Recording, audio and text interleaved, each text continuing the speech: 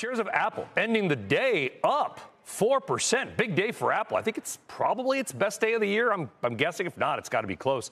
It's on the back of reports that Apple will overhaul its MacBook lineup, but with new AI-focused semiconductors. But what, if anything, can Apple investors figure out about a bigger picture AI strategy from Tim Cook & Co.?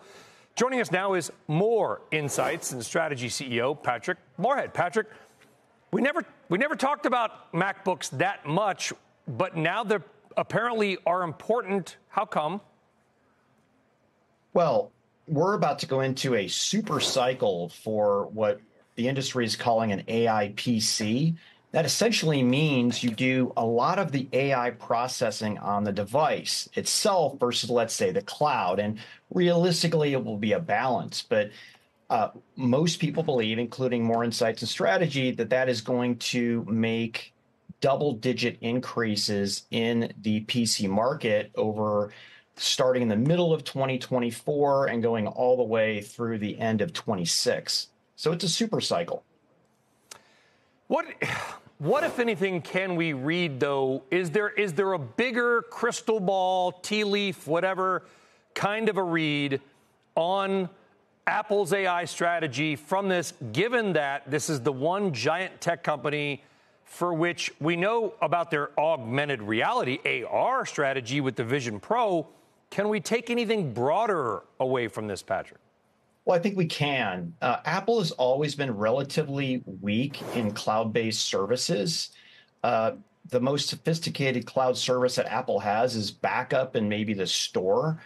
But what this portends to is their strategy for AI will be on device, and their pitch will likely be that it'll be higher performance, better security, better privacy, and just leave the trust with Apple. And I think it's a pretty good play. And by the way, it's not necessarily unique because HP, Dell, Lenovo, Microsoft Surface with Qualcomm, Intel, and AMD are replicating it. And I think investors were wondering, where's the bright spot for Apple, right? We've seen the hits that Apple's taking in China with smartphones.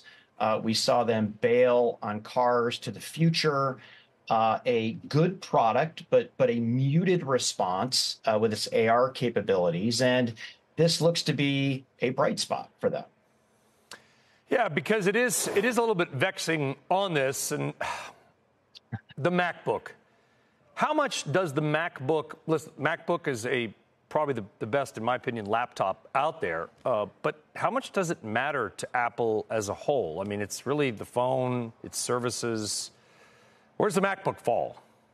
Well, it is a smaller percentage of what they do, and services are becoming an increasing part of that. But Apple's play is about selling you every device and every one of these devices working seamlessly with each other. I don't believe that the iPhone business would be as good as it is today, nor its services business without connectivity to Watch and the MacBook. So it's a really systemic approach. And Brian, I believe 100% we're going to see the same on-chip AI capability show up in the iPhone, and we might get a little taste of it at WWDC conference coming up shortly.